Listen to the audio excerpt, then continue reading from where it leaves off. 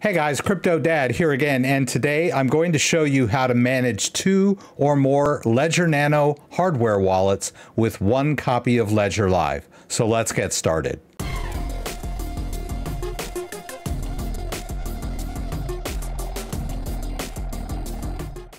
A lot of people ask me, how do I manage multiple? Can I manage multiple devices in 1 copy of Ledger Live? And the answer is yes. So I'm going to demo that for you. What I'm going to show you is that I'll disconnect this guy. Now, every single account that I have in this Ledger Live is associated with that Ledger Nano X that I just updated, right? Now, ooh, almost knocked my camera over. I also have this Ledger device, which belongs to my son, and I set aside a little crypto for him. I wish it could have been more. Maybe I'll have an opportunity to give him more down the road. But I have this other device that also has crypto on it. So how can I manage this device in this copy of Ledger Live? Well, let me show you. Well, all I have to do is connect it and enter my PIN. This device isn't as used as my other device, so it's a little more fresh. It's got like, it's the readout is crisper. The button is more clicky. All right, so this device that's been in the closet for about a year has some crypto on there. And I'd like to see what's on there and manage it in my Ledger Live. So unfortunately, I mean, I could kind of manage multiple instances of Ledger Live. I've talked about that, and that's a little cumbersome because you would have to kind of keep replacing folders in your app data folder, renaming them and doing weird stuff, which it's kind of hacky. Right? Or I could have another copy of, I could create another Windows account on this machine and install Ledger Live in my other Windows account, and it would have a different preferences folder. But I'll just go ahead and say, look, I got 1 copy of Ledger Live. I have 2 devices. How do I manage these 2 devices in 1 copy of Ledger Live? So I've got the device attached. Let's go up to Add Account and look. Well, the first clue is that there's a Bitcoin app on this device. So let's look for Bitcoin. And it wants me to open the Bitcoin app. I'll click both buttons. And it's going to scan the device for any existing wallets. If it finds a wallet, it'll offer me the opportunity to add it to Ledger Live. And it will also give me the option of adding an empty account, which I won't do. All right, so I'm going to add this account to my Ledger Live.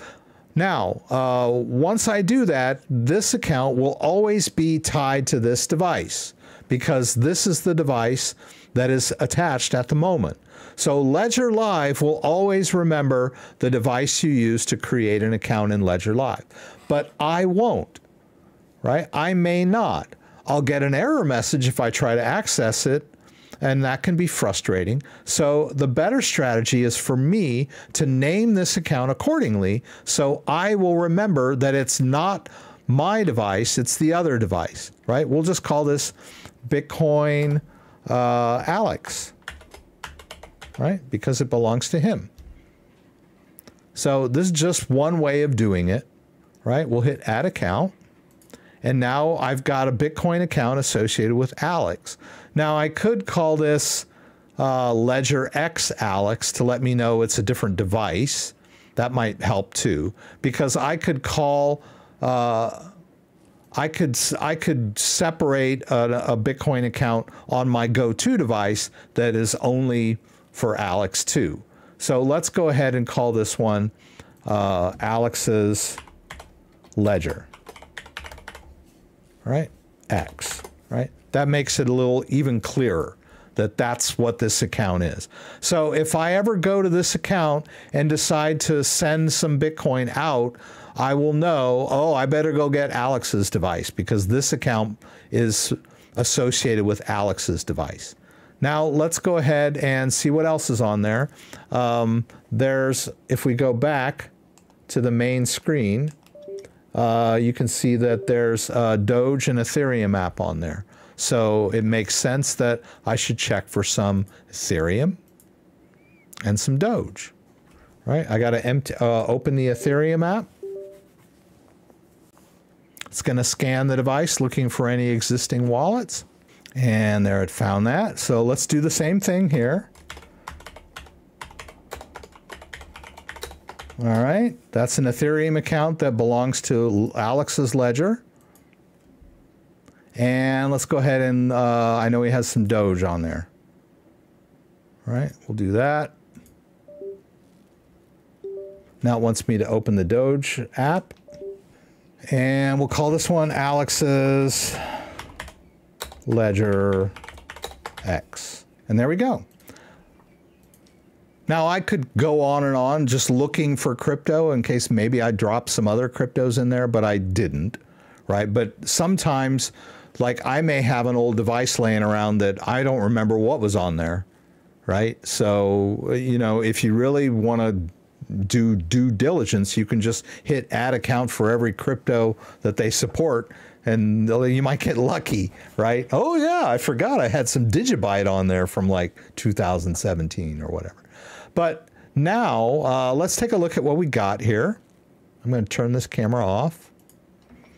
So we have several accounts in here that are not associated with my ledger, but a different ledger. This is how we manage multiple devices in one copy of Ledger Live. Now, unfortunately, when I go to Portfolio, it shows me the total of all of the accounts, Alex's and mine put together.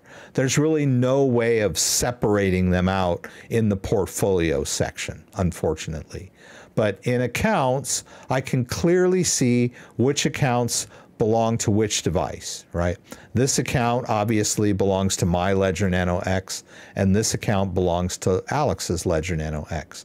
It could also be one of mine as well, and I could say Rex's other Ledger X, something of that nature, or Rex's Ledger XB, and then put a little, you know, like a little tag on this one that a little label that says B, so that I can keep them straight. I know some people have multiple ledger devices and they want to manage multiple crypto and they don't want to put everything on one device. They want to have more than one device. So they may have 2 or 3 devices.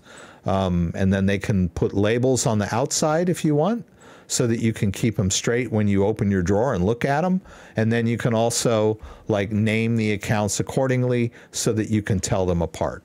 Now, if I have Alex's device attached and I go to Polygon or Cosmos and try to, you know, generate a receiving address, I'm going to get an error message because I have the wrong device attached. Even if I install the Polygon app, right? But then it won't match this account because this is not the device that created this account.